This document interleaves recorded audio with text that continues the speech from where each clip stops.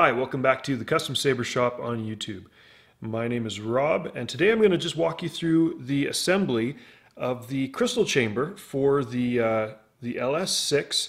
I understand the same crystal chamber will be utilized in a couple of different saber models, but it comes as a kit, and like with most kits, there's a couple of little things you need to do to get it to work really well, really seamlessly, and I'm going to walk you through what those are.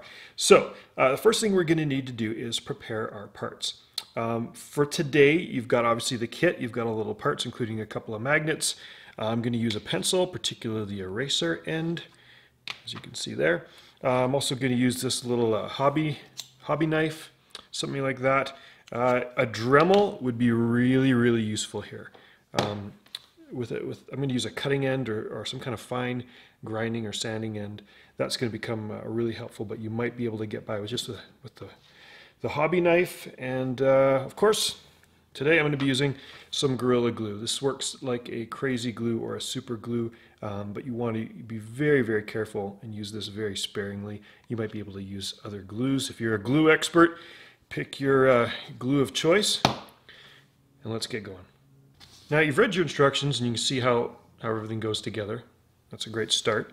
Here's the parts that we're going to start with. We're going to prep. What I'm going to do is I'm going to unthread this completely so you can see. This comes apart in 3 different segments. Always work on a clean flat surface so you don't lose anything. The instructions recommend that we sand this part.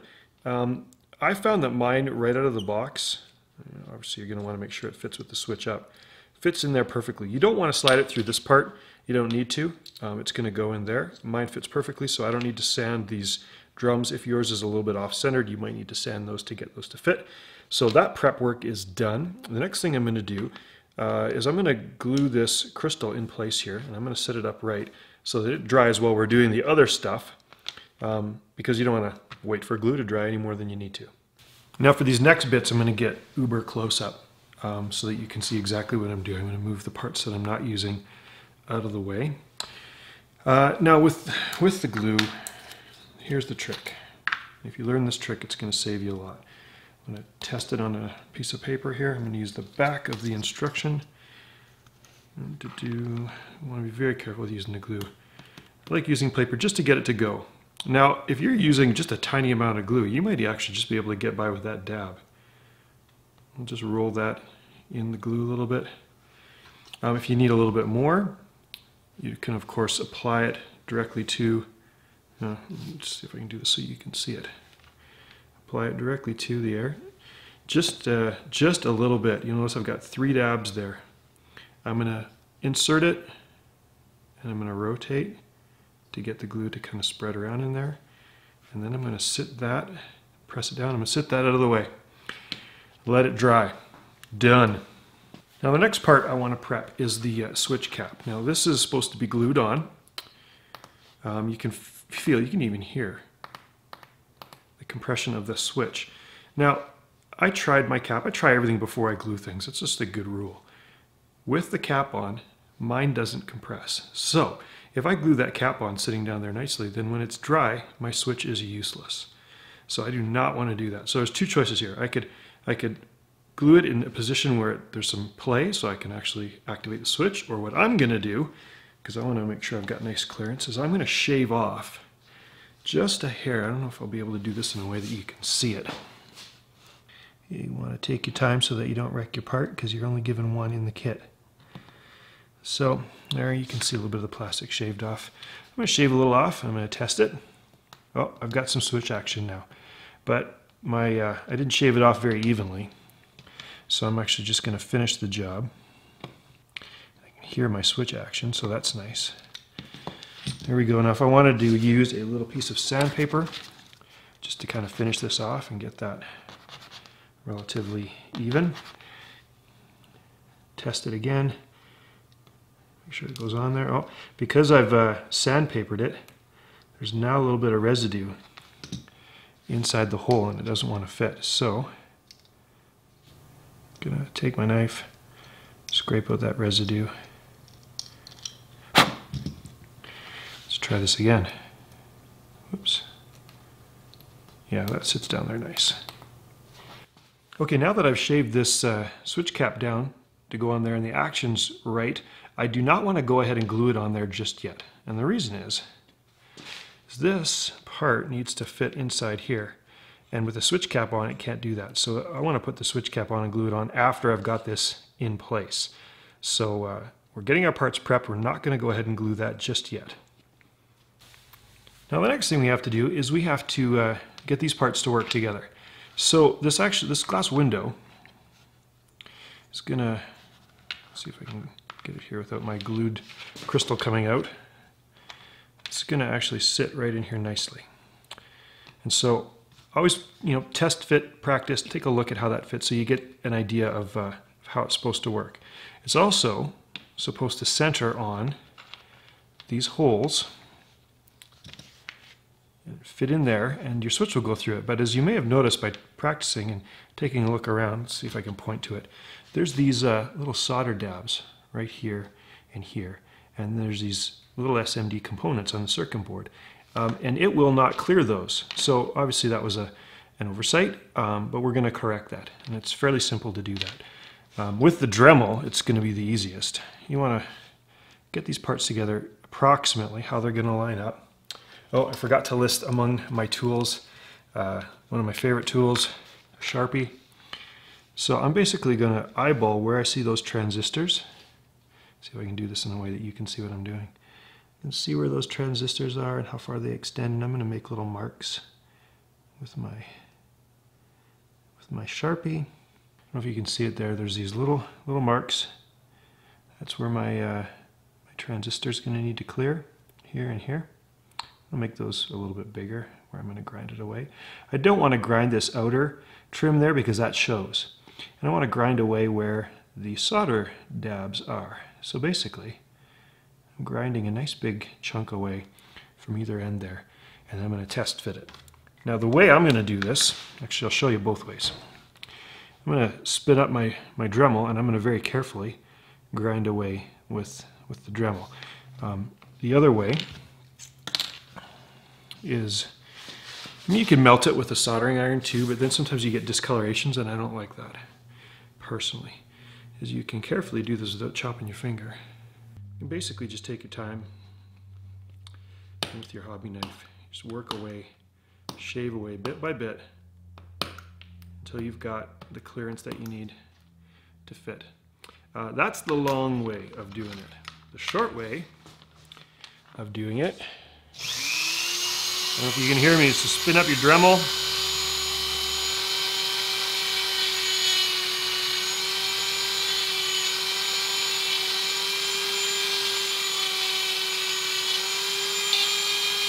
I'm going to test fit that side. I'm going to test fit that side and just see, if my clearance is, get away some of the excess there. Getting closer. Okay, you might be new to a Dremel, but I've been doing it for quite a while. And I do want to point out safety glasses when you're using the Dremel. Also safety glasses when you're using just a hobby knife is a great idea because the tips of these could break off, and if that ended up in your eye, that would be bad news. So done with my Dremel, I'm just kind of cleaning up the edge. All this white stuff is basically plastic that's been shaved away by the Dremel. I'm just taking a moment to get that all out of the way with my hobby knife. I test fitted this once, but we'll do it again. This wants to keep rolling over on me. Oops. So what I want is these legs to go through those little holes. And with anything that's got circuits on it, you just want to be really gentle. Should not have to force anything. There, it pops right in. So the next test fitting, hoping that my glue is dry. Of course not, it doesn't want to come off. So I'm just going to use a bit of a little watch screwdriver. I'm just going to pop those out of place. So I want to make sure you understand too that if you don't have a Dremel and you're not able to do what I did here, it is fairly challenging to do what I've done with a hobby knife, but you can just carve away the whole bevel, or basically an angle, around the inside, bit by bit, just stroke after stroke, until things clear or fit. The other way, as I mentioned before, is you can take a hot soldering iron and you can carefully just just dab and melt some of this plastic away. I would do it in very small amounts at a time, and then I would clean it up with the knife to make sure you're getting all that discoloration out there that you might have got with the soldering iron, and you don't want to go too deep, and again, you don't want to damage this outer edge here. So there's several different ways of doing what I've done here, but the point is to just take your time and get it to fit. And I've actually taken a little bit more off right on the corners where those solder dabs are, and so it's going to fit really nicely, and I'm really happy with that now. So that part's prepared. We're ready to move on. So I'm going to show you the way I do it, just to kind of do things in the proper order or in an effective order. Sometimes it's half the battle just figuring out what to do first. So of course you're going to need your battery that doesn't come supplied. It's going to need to go in about that position, and of course we've got our little magnet here. So here's how I do it. You've got your switch piece in there ready to go, and of course you've got the battery end there and the LED facing the crystal. Take this little magnet. It comes with two of them, and I'm just going to try to drop it right in that hole, because this little end is magnetic. Sometimes it can be a bit of a challenge to get it to go right where you want, but there. Now the little magnet kind of fits in that little button. The next thing I'm going to do is carefully insert the battery so that that magnet stays in place. Now the magnet actually completes the circuit on the negative end. The positive end will go forward, so I'm going to go ahead and thread that in here. Not all the way. Leave a little bit of a gap. And of course, you want to make sure your threads are clean. Now you can start to thread that one in. And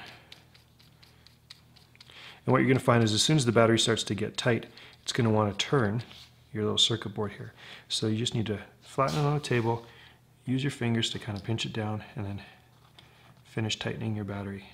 And this little circuit will work better because it's pressure contact, if you have this fairly tight. Don't want to damage anything, so you don't want to go too tight. But we've got it in, we're ready for a test. So go ahead and hit the button. It fires up, crystals are bright green, and you get your little blinkies. Hit it again, you get to blue. One of these is red, too. There you go. You keep hitting it and it'll eventually go to red. So different button combinations you can play around with and figure out what you want it to do. And it's ready to go. Now it's of course in the off position. The final pieces, of course, there's this plastic sleeve that allows you to actually seat it in the saber. And at this point, now that we know everything works, now we're ready to glue on our switch cap. So I want to make sure that my circuit board the gap is exactly the same so that my plastic is going to go on nicely. So now I'm going to use just a tiny bit of glue, like I mentioned before. And even if you want to do, as a precaution, just dab a little bit on the paper, because that helps you determine how much glue is coming out. You don't want to have a rush of glue flood over your switch and then incapacitate your switch and make it useless. So I've got a tiny dab of glue. My switch goes on. I'm going to give it a good press. So my action's good. I'm happy with that. Toggle it through till it turns off. Now with mine, I actually got this to pressure fit kind of nicely. So it recommends glue. I'm not even going to use the glue because once this thing is in place, it's a nice pressure fit. I'm happy with that. It's not going to fall out. So I'm not even going to use the glue on that. So there's your crystal chamber. It's working. Whoops, you can slide on your plastic sleeve now. And that's ready to go in your saber. So I hope that's been helpful. Just a basic rundown of how to construct your uber awesome crystal chamber for your saber. Thanks again for watching.